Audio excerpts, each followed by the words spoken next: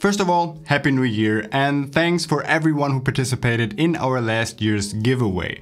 And I already drew all the winners on my Instagram stories, but in case you missed it, here are the winners for you as well. The third prize goes to Murray McDonald's, and you won $50 of gift cards for our online store, and you are the only one who hasn't contacted me on Instagram to actually collect your prize, so please do so.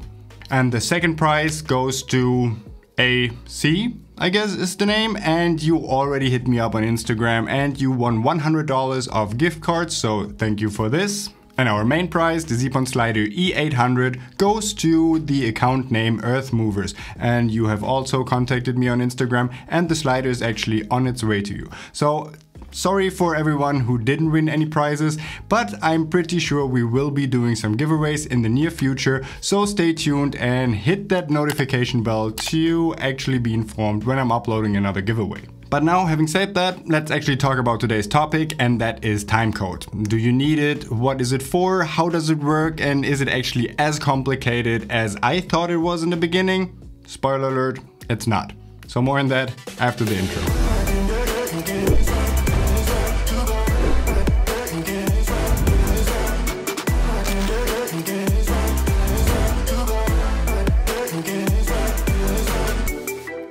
So I have been a filmmaker for a couple of years now, and a lot of our work revolves around interviews, shooting interviews for corporations or even doing personal profiles. So we're really used to shooting with multiple cameras and syncing audio in post. Where we didn't really have a lot of experience with is using timecode. And I'll be completely honest with you, when I first heard of timecode and I saw that this is mostly reserved for bigger cameras and cinema cameras and bigger older film sets, I kind of shied away from it and thought like, yeah, I don't really need that step, I'll just sync everything in post via the Scratch audio. And that's what I did for the most part, but it definitely does have some flaws. So syncing via Scratch audio is actually totally fine, it's really easy and it works most of the times. But when it doesn't work, it's a huge pain in the butt. So why not sync via audio all the time? I had multiple situations where this just didn't work because either my subject was way too far away from the camera and the camera couldn't record Scratch audio at all, or I had some interference and it was a very loud environment, or for some other reason it just didn't work, even with external software like Pluralize. And with timecode, you don't have to worry about that at all, because your camera could literally be 10 miles apart from your audio source and you could still easily sync it with one click. No idea how that would be useful, but maybe you actually find yourself in that scenario one day. And I had this one project recently where we shot with multiple cameras, multiple audio sources, and we had to sync everything in post. And unfortunately, it wasn't able to sync all my clips via the Scratch audio, so I had to do this manually. And this was so painful. So I actually started to invest into timecode. So first of all, what is timecode? Timecode is basically nothing else but a continuously running, really precise clock. And you need a timecode generator to actually start a unified clock on all of your devices. But I'll get into that a little later. So now that our timecode generator generated a unified time for us, we need to synchronize all of our devices with it. And once we've done that, we can actually shoot with as many cameras and external audio sources as we like, because they're all synced perfectly to each other, and it's literally just a second and click in post and everything is perfectly synchronized.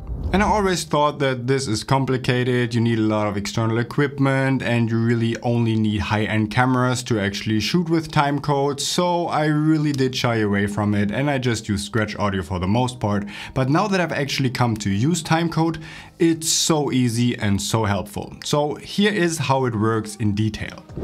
So here's one example how I use timecode all the time. This is how I typically record our YouTube videos. I record my video on the Canon C300 Mark III, and then I use a shotgun microphone that is going directly into the Zoom F6.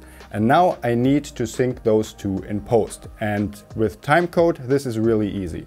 So the way I use this is with this little timecode generator, and this is from Tentacle and it's called the Sync E. So this little device generates a timecode. So in order to do this, I need to start.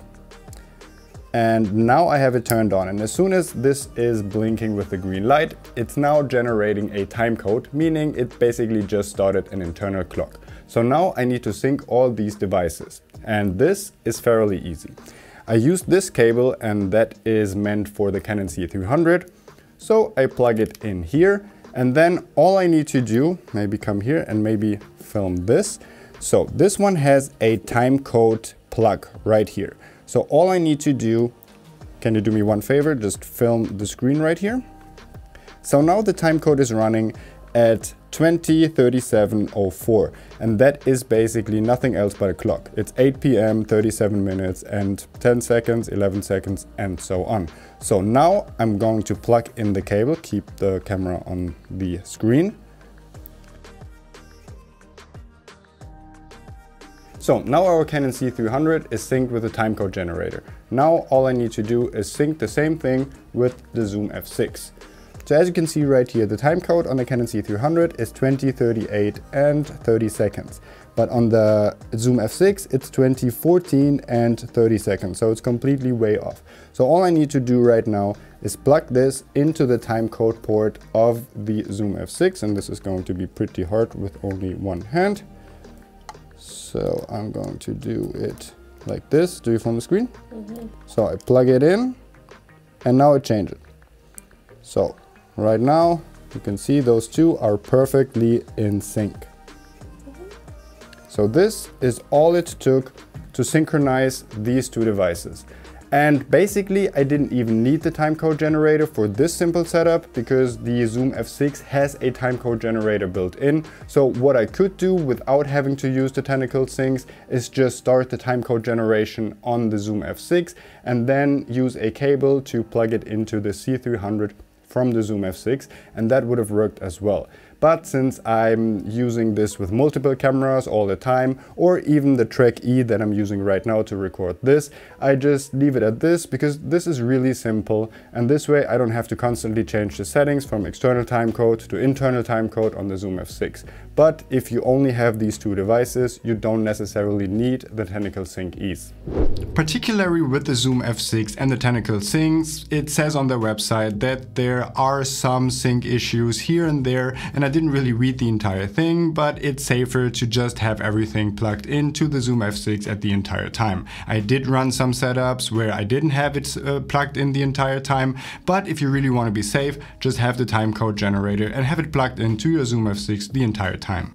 So now after I'm done with recording this YouTube video, I just take my memory card from the C300 as well as the one from the Zoom F6, just put those two onto my computer hard drive, import that into Final Cut. I just click on both of these files and right click synchronize, and it synchronizes via timecode within a second. And now I just replaced my internal audio or whatever the audio track on my C300 Mark III was, because I didn't really have to record any audio on the C300 at all, and replaced it with my external microphone that is hanging right up front here. And now I have one clean track from the C300 Mark III video with my Zoom F6 audio, and it was literally just one click.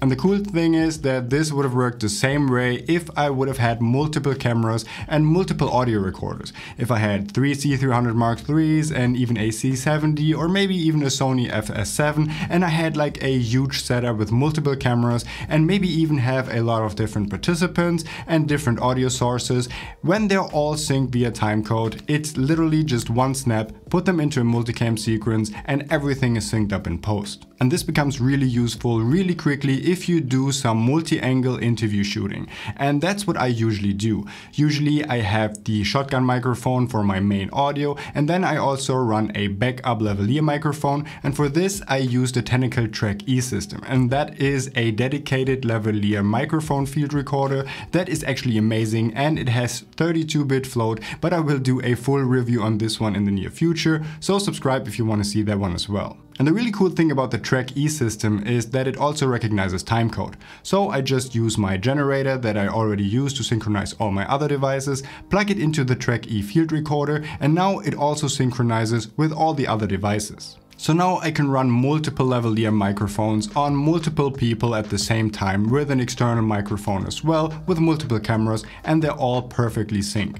And I only need one timecode generator to do all that. The Tentacle sync system is also pretty cool because it has an app where you can actually synchronize all of your devices if you have multiple timecode generators or if you have a lot of track E systems, and you can monitor and sync them all via one app. So that's pretty cool and all if you have a Canon C300, a Sony FS7 or a really high-end cinema camera. But what do I do if I have a camera that doesn't support timecode, like my EOS R5 or EOS R6, or basically any other DSLR or DSLM out there? I'm glad you asked, because that is also pretty cool with the Tentacle sync system, because it also works with cameras that don't support timecode natively. So now I use this timecode generator from Tentacle Sync that I used earlier, and I jam the signal into the C300, then I jam it into the Zoom F6, after that I sync my track E with it, and then I use the same thing and plug it into the microphone port of the R5. And here it's important that this needs to be plugged into the EOS R5 at all times. And what the timecode generator does right now, it actually records a kind of beeping sound sequence onto the EOS R5's audio track, and with this one you can actually synchronize everything to all your timecode devices as well. So now after you're done shooting a multi-camera interview, the audio track on the EOS R5 sounds a little bit like this.